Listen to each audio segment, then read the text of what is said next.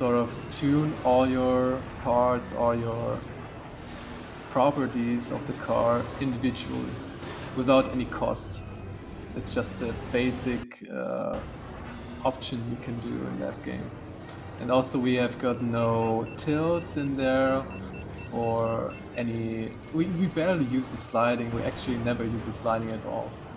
Instead, we don't even use the nitro so much, actually, in very rare cases. I mean, the mascot car there is the infamous BMW M3 GTR, which we really like to use and ride with that.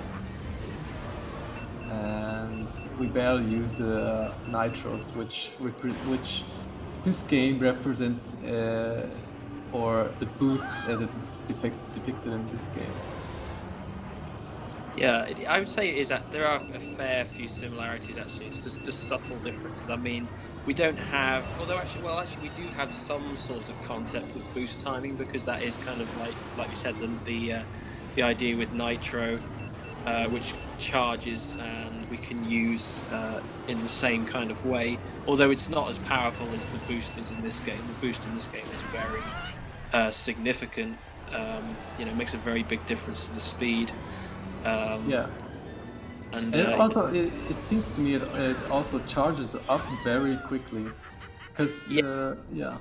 It varies a little bit actually, dependent on if there are upgrades or not. Because one of the key characteristics, and Nacho deciding to reverse to take the shortcut, that's a very interesting decision. I'm a bit baffled by that. I think. I don't know if he was just doing that for show or what. That was quite an unusual decision, in my opinion.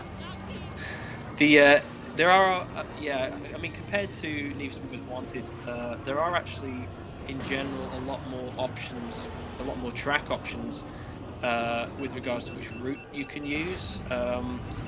Like, there are many sections on this, even on this track, for example, there's, where Nacho is coming to now, there is a four-way split where you have multiple options to analyze that you may consider to use depending on the pod and a few other variables.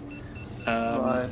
And yeah, in comparison to Need for Speed Most Wanted, the original 2005 game, there are some setup concepts where, I mean, one of the key ones we know is the frame rate, which very strongly affects the sliding and general handling. And then